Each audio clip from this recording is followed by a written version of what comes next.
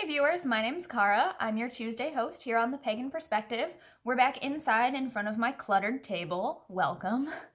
Every day lately, since it's getting warmer out, it's approaching summertime, every time I get ready to do a video in the middle of the day or like early afternoon when there's good lighting, like natural lighting,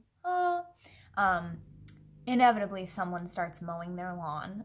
And I don't understand how it happens so frequently. Tuesday must be lawn cutting day here. I don't understand. But anyway, I'm in here to be a little bit further removed from the noise. So this week we are talking about path inspiration, specifically people and figures from mythology, folklore, things like that who inspire us or who we look up to or who we consider role models. The actual text will be in the description of my video as always. The questions come from two different people. The first one that I listed, obviously we can answer them in any order we want, and I did get a chance to watch all of the subs videos from Subs Week in March where they all answered these questions as well. So you will have the opportunity, if you haven't already, to go back and watch all of those, and then after this week you will have the opportunity to have heard the answers to these questions from everyone who is currently a member of the team, which I think is cool. So I just thought this was a cool topic that would do well for all of us. I'm going to try to do that a little more often and give us some of the same topics but a little bit spread out. So the subs did it in March. We're doing it now in June. The first part that I have listed comes from Freedom Fighter, who asked, which pagan, which druid figures from folklore, mythology, or historical record, not modern, inspire you and your path, and why? What did they teach you? What can you learn from their life? What do they represent? Why are they depicted in such a way? And what makes them great? In other words, why do you like them? Why are you inspired by them? And then the other part of the question came from one of our team members, from Yucca, who, again, this is one of the suggestions that Yucca had given like a year and a half ago when I asked people for a bunch of topics, and so Yucca's just full of so many good ideas. Thank you, Yucca. So this is one of those, again, pulling from them. In this case, because it went along so well with this other one that was submitted by a viewer, so I just wanted to put them together. And Yucca had said, pagan role models, do you have any? Who are they and what about them do you admire? So I figure because the first person, our viewer, was asking about mythological, folkloric, or historical figures, that Yucca's question could kind of open that door for us to talk about more modern or contemporary inspirations as well. So this is also a difficult one for me to answer. That partly why I made sure to watch all of the subs videos today before doing this, because I was just like, I don't know how to answer this question. This is something that, like, my brain doesn't work in the same way as other people's. That's kind of a silly thing to say because that's true of everybody. What I mean is, when it comes to things like this, when it comes to role models, and when I think of like, who are my role models, I don't think I have any. When you ask me, who do I look up to, there are very few people that come to mind or figures that come to mind. Because those terms, role models or looking up to, those mean very specific things in my head. When you ask, who inspires me, or where do I find inspiration, that opens things up a lot more. So I kind of want to talk about that for a second, and then maybe attempt to talk about some individual people. But this is really difficult for me. I have never been one of those people that gets really into any like figure. Like, kids in school that I knew would be like really obsessed with a certain band or a certain singer, right? There are a lot of musicians and bands and singers that I love. I love their music and I really enjoy it, but I never like looked up to them. I never considered them role models, you know, things like that. So it's not really the way my brain works. When I think of looking up to someone, the way that I think that does apply to my life currently is when I think of looking up to, I think of it as being someone who is more advanced than I am in a given area. It doesn't mean that they as a person are, I think that they're better than me as a person, but it might be like, depending on what I'm learning or what I'm interested in at the time, I look up to the people who are kind of a step above me on the path, or a step ahead of me on the path. You know, it might not be up, it might be going deeper, it might be, you know, level, but somebody who is a little bit advanced compared to me in the given field, whatever that is. So if I'm talking about, like, I don't know, something like tarot, then if I had had any formal teachers, I might be looking up to them, or I might look up to people who are very influential in the way that we understand tarot today, or in divination in general. When we think about witchcraft, the people that I look up to would be the people who I feel were a little more advanced than me at the given time or in the given subject. So when I was a beginner, I looked up to people who had been on the path for a while, because that's where I wanted to be. I wanted to have more knowledge and experience. As a beginner, you're very excited and eager to learn things, so you look up to people who already have a little bit of that knowledge. And then as you move up and you become one of those people, you start to notice some people are looking up to you, because there you are, you've gained that position that you were looking up to before when you were earlier on. So then you get to that middle point, and there may be people looking up to you, but there are also still people that you look up to. There are people who are, again, still further along than you, who still know a little bit more than you, who maybe are a little more well-versed in a given form that you've become interested in. And it branches off from there, right? So you can follow your own personal path for a while, and then you learn about something totally new to you. It's not new, but it's totally new to you, that you get really excited about learning about. And so you find people, you'd like to veer off over here, and then your path kind of, you know, follows you. You think you're heading a certain direction, but then you're like, ooh, wait, that shiny thing over there, I want to learn about that. And you go over there, and so you seek out people who are already doing that thing. So that's the kind of relationship that I think of when I think of who I look up to. It's the people who are already doing something that I want to be able to do, the people who are already successful at something that I want to learn to be successful at, things like that. And so people that I look up to at this point in my life, I would say are mainly witchcraft and pagan, like, teachers, recognized teachers, because that's something that I'm getting involved in more and more in my local community. So I on my personal channel a little while back, I did a video about our spiritual ancestors, who I consider spiritual ancestors or craft elders, people who I consider my spiritual ancestral lineage, the people who came before me that inspired where I am today as far as my path. So I don't really want to talk about that, because I did a video about that, and that's similar but not exactly the same thing here. But definitely people like that. I would look up to people who made what I'm doing today possible, who paved the way, those pioneers and those activists who helped change the spiritual landscape and the social landscape, really, of like how people see us, how people accept us or don't accept us, but making certain avenues accessible to us that without them we wouldn't be where we are now. You know, it's not saying that I agree with everything they ever said. It's not saying I look up to them, like I don't, you know, hang on their every word and think that everything they ever said or did is the best thing in the world and that I worship them. That's not how it is for me. That's not how it is for most of us, right? We wouldn't really necessarily be on these paths if that was the way we thought about things. That's not how we see the world. But, you know, I'm thinking of this as like how people think of preteens getting obsessed with their different singers or bands or actors or whatever, like almost a worshipful type of feeling, a very high reverence. I have a lot of respect for these people, and I think that giving them their due as far as recognizing what they've made it possible for us to do is very important.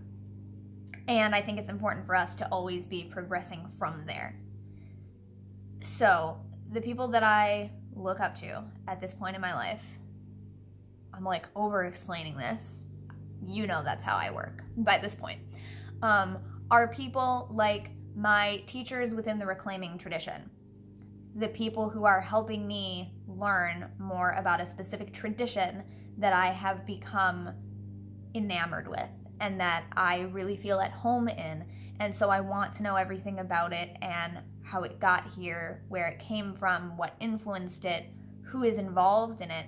Because at this point, they are more involved in a more formal way than I am. So the people that I look up to as far as reclaiming goes, I look up to my teachers for the purpose and like because of the fact that they are already trained teachers. And so they are the people helping me learn and progress to the point where I am in the process of becoming a trained teacher myself. And at that point, we will be more on the same level. But until I get there, I look up to them for that purpose because they are where I want to be. They have already done the things that I need to do, and so I look up to them for inspiration as well.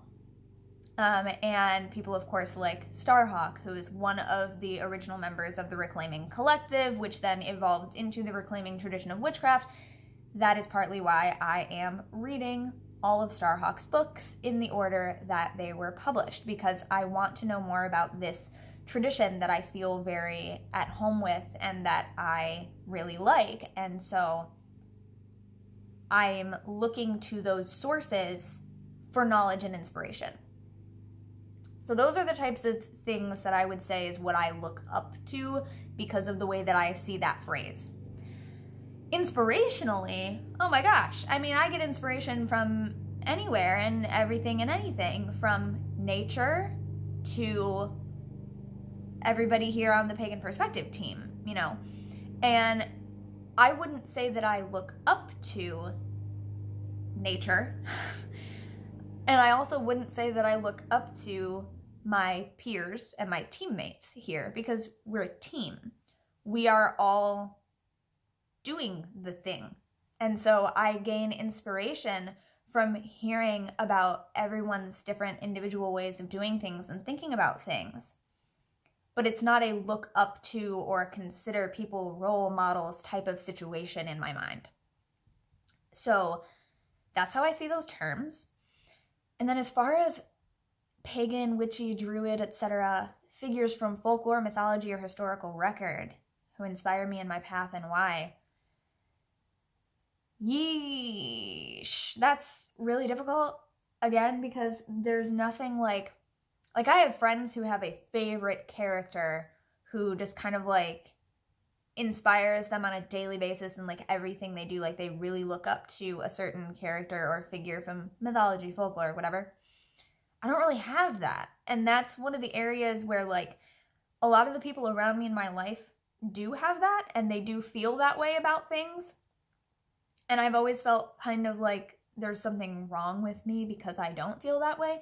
And I'm coming to understand more in recent years that that's not really the case, that I just see things differently, and that there are in fact things that I get super duper excited about and super duper passionate about the way that certain people do about their chosen thing, you know? So I'm starting to realize that like it just looks different for me, but I'm not actually all that different from the way that I see these people, you know, really like nerding out about certain things, right? So I understand. But I do see it somewhat differently. So there's nothing I can really think of that's like, oh yeah, this for sure. But there are a lot of characters and figures that have inspired bits and pieces of kind of who I am today and how I see the world. My partner and I definitely would collectively name the Doctor of Doctor Who the Doctor. rather than, we've also been watching a lot of Star Trek, so Star Trek Voyager also has the Doctor, the ship's doctor, who doesn't have a particular name, at least not in this point. We haven't finished the series, so I know there have been some flash forwards into the future where he tries to take on different names, but he's just credited as the Doctor, and he inspires us too. But the Doctor of Gallifrey, of Doctor Who, is definitely very inspiring, and there are a lot of quotes from the show that we bring up at different times that really inform the way we think about things. Sci-fi, absolutely, in general, is inspirational for me in terms of, like, especially understandings of, like, time travel and that time is not linear, and, like, how that relates to my spiritual experiences and stuff like that. So you guys have heard me talk about that before, like, different incarnations and different timelines and lifetimes and all this. So it's kind of like sci-fi mixed up in my spirituality, so that's definitely inspirational to me. As a sort of another side of that many-sided die that sci-fi is also part of is fantasy. Some people kind of squish them together as sci-fi / fantasy. But fantasy in the realm of, like, the not specifically science-related parts. I find a lot of inspiration in fairy tales, folklore, things like that. One of the decks that I read with is an oracle deck called the Fairy Ring. All of the cards are different fae beings, different characters, and it was the first deck I ever got when I was like 12 years old, and I still use it to this day. It's been through a lot. It's been beaten up, had coffee spilled on it, like all kinds of crazy things, and it's still here, still surviving. I love it because each card has its own story. Like, they're each their own figure from folklore or mythology or what have you. And so I find inspiration in various of those stories, and at different times in my life, I think of different stories. I find inspiration in story, kind of in general. So I can't think of any, like, mythology or historical record type figures that inspire me. I'm sure there are some, but I can't really think of any, except, like, right now, Aradia is on my mind, because there will be a video on my personal channel later this month about this, but I recently read Weave the Liminal by Laura Tempest Zakroff, who also edited the new book, The New Aradia, a witch's handbook for magical resistance. I think that's the subtitle. But that, and then I also had recently read Witchcraft Activism, like last month, and I did a video on my personal channel about that, and that author also mentioned Aradia in that book. So Aradia is definitely a folkloric kind of mythological figure. That's the only one that's really coming into my mind right now as far as, like, a mythological or historical figure, or folkloric figure, not a historical figure. But other stories, like The Wizard of Oz has always been very influential to me, and all sorts of different spin-offs of it. I love how so many people have come up with different ways of telling that story, and I love that process in general. So there's the original Wizard of Oz, there's Wicked, there's the Sci-Fi Channel mini-series Tin Man. I recently brought that up on a stream with my partner, and I was like, has anyone heard of Tin Man? And nobody had. But, like, when I discovered Tin Man back in high school, I was like, my mind was blown. It was amazing. And I wrote papers about The Wizard of Oz in college. Like, so that is definitely, and I played Dorothy in a stage production of The Wizard of Oz when I was in high school. That was my senior musical performance. That was my last high school performance. So The Wizard of Oz has always been kind of a current that has followed me through life, and that I find inspiration in various ways. And sometimes it's from the original, sometimes it's from the Wicked adaptation, sometimes it's from something from Tin Man, sometimes it's from some other iteration of that tale. But that's what I love about them. I find inspiration in the original Harry Potter tales the same way, you know, and, like, you know, things that we learn from them, you know, like lessons like friendship and working together and believing in yourself and all these things that are that kind of everybody talks about as being part of why those stories are inspirational. But they also just provide different ways of looking at magic to me and different depictions of witches and things like that, which I know that's a whole other thing that we always talk about is media representations and are they accurate and are they not and can we learn from them anyway? Yes, I believe we can learn from them anyway. We can pretty much learn from anything. It's just a matter of learning what we like or what we don't like, or it's learning or seeing something that we want to be like or something that we don't want to be like. So you can learn something from everything. It's just whether you learn, yeah, I really like that, I want to be like that, or maybe you learn from it, I don't really like that, I don't want to do that. And so either way, you're learning something and it's shaping the way that you go from there. But yeah, figures from folklore, mythology, yeah. There are lots of figures that I have worked with from various mythology, various folk tales that I don't know if I could say there are certain ones that I really look up to, but it depends on the time in my life. It depends on what's going on in my life.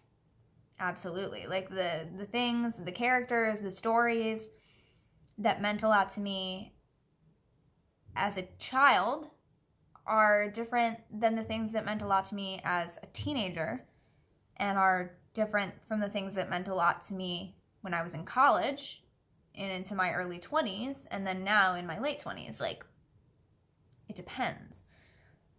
So this is also kind of an aspect of like, even if I could name people right now, I don't necessarily think I would want to, because a couple years from now, it might be totally different. And these videos are very much time capsules of what we're thinking at the given time anyway. But especially, I've definitely had like people in the past who I have kind of looked up to for various things, whether it be like, oh, I really want, you know, a relationship with deity like this person has, or I really want a practice like theirs, or a relationship like theirs, you know, the relationship goals, life goals, you know, whatever. There have been people that I've looked up to in the past who then later turn out to be really horrible as role models, you know, and so that turn out to be really toxic, or like that once they start talking about something, I realize how I really don't like what they're saying, and I really don't like what they're teaching to other people. I don't personally agree with it. So, and there have been times where I look up to someone for a very specific thing, again, like looking up to someone who is just slightly advanced of where I am, and they're where I want to be in a given subject, because they know more about something, or they have more experience in whatever the thing is. And then I find out something else unrelated to that that's part of their life that I really, really disagree with. And so I think that's always kind of helped me mellow it and kind of temper that, that desire to ever treat anyone like up on a pedestal, right? Because I've always seen, like, I might look up to you for this one thing and like your technique in doing this one thing, but I definitely don't look up to you as an overall role model, or like there's something about them as a person that I'm like, that's not really for me. Yeah. This kind of goes along with what we talked about before. We just did videos about comparing our paths to other people's, and when does that become detrimental? And so I talked about that last week, so I won't get more into that. This video's pretty long as it is, and I didn't think it would be this long because I didn't think I really would be able to say anything. But yeah, so for me, it's always, it depends on what I'm looking at the time. It depends on what I'm interested in at the time. And then I seek out people who are more knowledgeable and more experienced about that thing that I want to learn about. And then when I get to the point where I feel like maybe I am at the same level as them, one, I would find that a little bit strange, because hopefully if someone is here and I am here and I am working to progress to be where they are, hopefully simultaneously they've also been continuing to work, so that by the time I get here, they're even a little bit further ahead, because we're always learning, right? So I think if I like became level with someone and still knowing that I have much more to learn, and then maybe like I keep progressing and they just kind of stay here, they stop being a role model for me at that point, because maybe I still get inspiration from them. Like I said, I get inspiration from everywhere, and it doesn't have to be like a looking up to type of thing. It doesn't have to be a role model type of thing. But yeah, I've had people that I've looked up to in the past who I cease looking up to after a certain point. So let that be as it may. It's really interesting to think about. And yeah, let us know your answers to this question in the comments, or make your own video on the topic and tell us about it. I know I saw in the comments of the subs videos that someone has done these questions on their channel, so that's awesome. Thank you for doing that. And yeah, I'll see you next time. Is next week subs week or 2 weeks? Anyway, I'll see you the next time I see you on this channel, and I'll see you on my personal channel as well. Until then, don't forget to be awesome, blessed be, and goodbye.